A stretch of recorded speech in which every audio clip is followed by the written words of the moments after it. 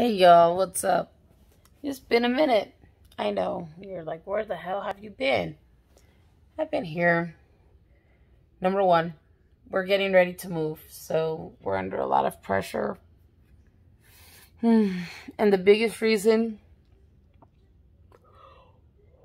that we are leaving this place is because,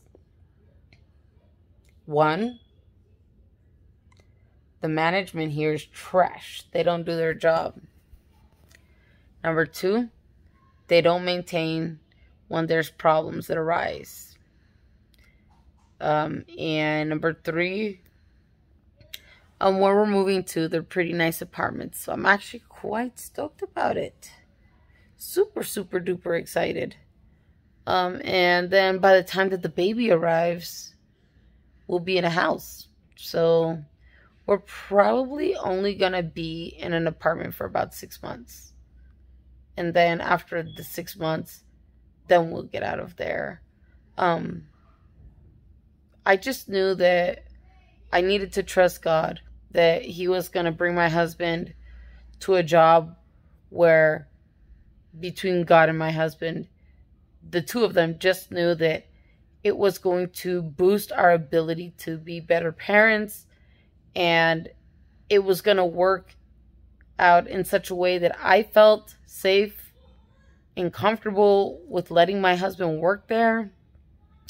And, you know, between that and feeling safe, because there's some employers out there, and believe it or not, some of these people are freaking nuts. And I know y'all know what I'm talking about. So, you know, I finally felt safe. I found refuge in God's name, and I just knew that, man, God's going to do some amazing stuff. And sure enough, this job starts from 7 a.m. and goes until 4 p.m. Sometimes even later, depending on the intake. But overall, it's been a really amazing experience. You know, cool boss. You know, my husband's younger sister began working there as well. You know, and not only that, but, you know, I'm at this place where, like, I feel safe because now I know his sister's there. I know that, you know, everybody there is understanding, etc. And it just really kind of put us in a better place, period. And financially, it's going to give us the ability to get out of where we're at right now, go to an apartment for 6 months, and then move to a beautiful house, most likely. So I'm actually super excited, guys. And I'm not sure if I mentioned this already, but we also just found out 2 weeks ago that we are expecting our 5th little bundle of joy. Super blessed for that. And if you followed me, and you followed me for a long period of time, you know that our family suffered a severe miscarriage on September 11th of 2020.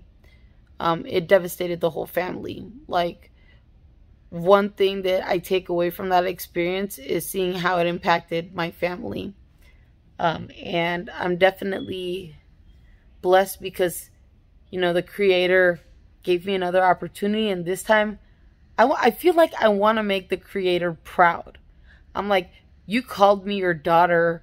You took me under your wing when nobody else would. You allowed me to freely and openly express whom and what I am. So thank you. I love you, Creator. You are just my hero.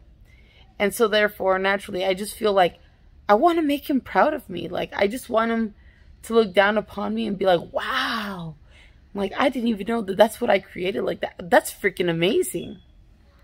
I just want to leave the Creator in awe. And so one of the things that I'm planning to do is to do an at-home labor. And I'm already in contact with a midwife. However, I'm kind of contemplating because there's a lot of factors that go into this decision. So I'm going to talk about it a little bit more with my husband. Thank God we are not being rushed. Again, I'm going to say we are not being rushed. Thank God. Because it's not a pleasant experience when, you know, you spend 5 seconds with a doctor who is going to deliver your child and keep you alive. It's just like, okay. You know, it's always reassuring to know that you have more time for your body to do its thing, that your body and you are not being rushed. It's going to be literally an amazing experience. So I actually look forward to birthing this little one.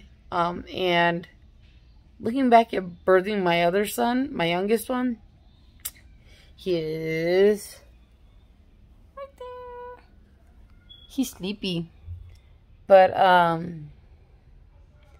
he's my hero. He literally saved my life. So I'm grateful for my baby Hope, and he was my motivation, my determination, and my drive so that I can stay alive to be with him. So anyways, y'all, it was awesome talking to you. Press the like button if you liked it, and if you agree with my arrangements, and drop some comments. Let me know what y'all think.